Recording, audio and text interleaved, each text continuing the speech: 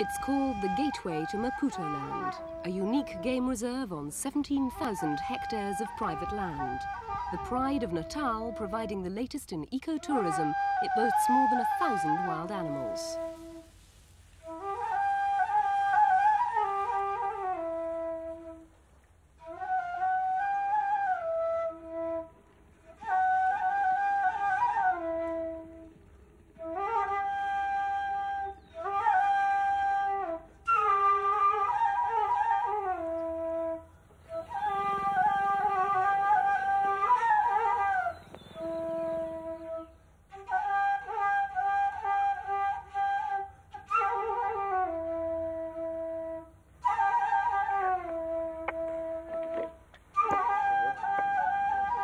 With natural beauty around for all tastes, Phinda Park was set up 2 years ago.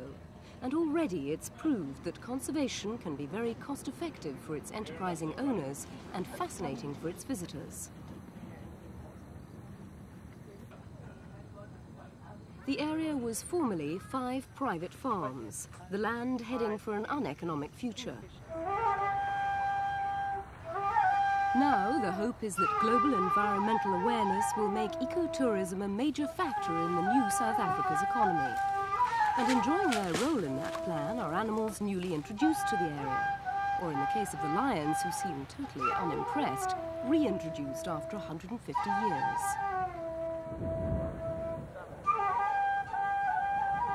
Actually, these deadly predators were only allowed back into the province under very strict permit conditions and protective supervision. That goes on the end of the dart with the drug inside. So that dart is now ready to be shot into the animal. In order to get them used to their new environment, where they'll hunt and kill, they had to be tagged for monitoring.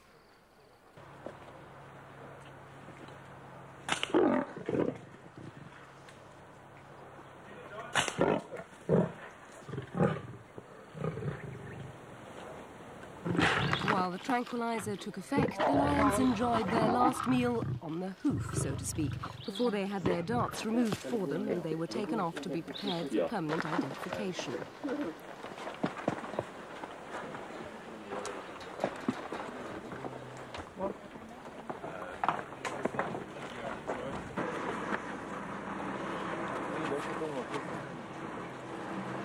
This is where the most primal of beasts was introduced to the world of high technology. But its interest was only perfunctory. What I'm doing is the Trede identification. It's a little implant that we're injecting into the animal.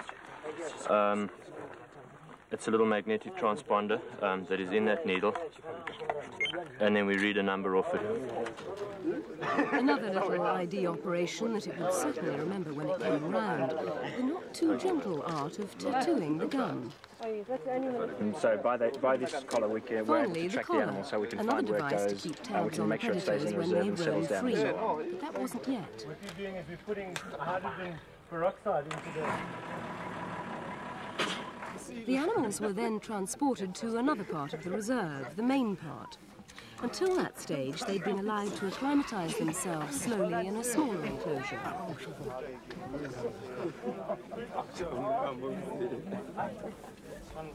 Now came the last bit of coddling they got before they were released amongst all the other animals and had to learn how to behave in the wild and earn their living as principal performers for the thousands of tourists who hope to see them.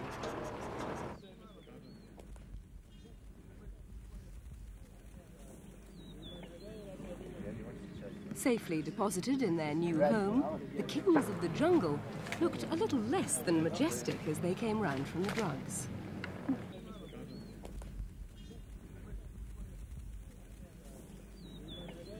Before very long, though, the monitoring process began to discover what prey the cheetahs and lions would kill and to make sure it wasn't the people who've paid to see the animals do the killing.